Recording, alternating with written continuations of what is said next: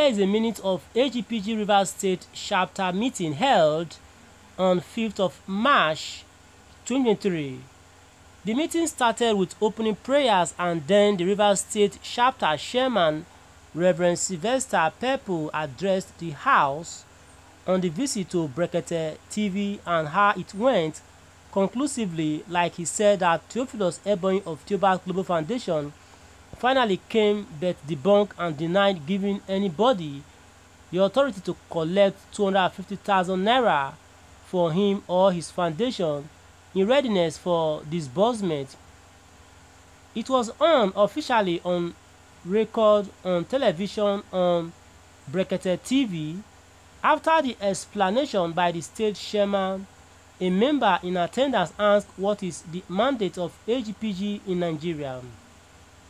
The state chairman, Reverend Sylvester Pepple, responded by explaining the purpose of All Ground Pressure Group in Nigeria. He said that basically the group was formed to stop and resist extortion of Nigerians by ground handlers and NGO owners, and as a result, most NGO owners are not happy with AGPG because of its ideals and its mandates. He highlighted that some NGOs were already collecting 5,000 naira each from their beneficiaries and cluster heads due to the demand of 250,000 naira from Theobarth Global Foundation. He encouraged everyone not to be afraid that AGPG as a body is for all NGO owners, cluster heads, and all beneficiaries. He said All Ground Pressure Group is to checkmate excesses that has risen in the grant community. And the requested 250,000 naira requested, Theobarth Ebony of the Uaag Global Foundation on Brekete. I come again with this, please.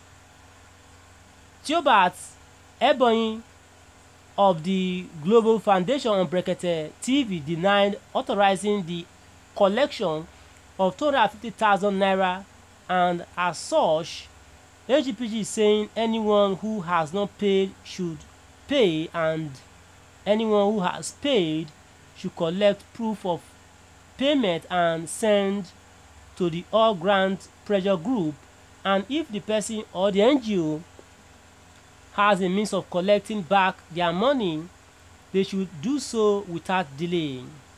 In the meeting, an NGO owner recounted happenings surrounding the 250,000 naira demanded by Theophilus and how they are still asking NGO owners to pay, and that NGO owners has no other means than to ask the beneficiaries and cluster heads to raise the money. AGPG cleared the matter on this basis on what has already been explained. A question was raised if UAG has funds to disburse. Your Grant Pressure Group responded to this question by answering that it has been confirmed that UAG has grant to disburse. Mr. Chris further explained that All Grant Pressure Group of Nigeria is maintaining neutrality since they represent everyone, and if they are not directly doing anything against UAG, for now it is because UAG has not collected money from NGO owners for their grants. It was further noted that Theobarth Global Foundation does not have any fund for now to disburse, although it is believed that Theophilus is sourcing for a grant and also waiting for UAG disbursement. Therefore, any NGO owner who wants to pay the 250,000 naira should not disburse, should not disturb or inconvenience the cluster heads and beneficiaries in the process. All Ground Pressure Group is saying all collecting of money from cluster heads and beneficiaries must stop. Another question was asked by a member in attendance, that how many NGOs subscribe to UAG. Mr. Chris of All Ground Pressure Group responded that the all data submitted to the Theobarth Global Foundation was resubmitted to UAG. The data were handed over to the disbursement committee, and there are about 1,200 NGO data that was handed over from Theobarth Global Foundation to UAG. But as of now, UAG is working with about 2,000 plus. That is because more data were added within this. But the disbursement announcement will clear all this, and that is what everyone is waiting for. Another question was asked by a member who asked how sure are we of UAG, since it was initially promised that there will be disbursement before election. Mr. Chris of All Grants Pressure Group responded by saying that the assurance of UAG grant is not from Apostle Ken Nwakama, but All Grant Pressure Group national body, who has confirmed your authenticity of UAG grant from the government and other persons in the government.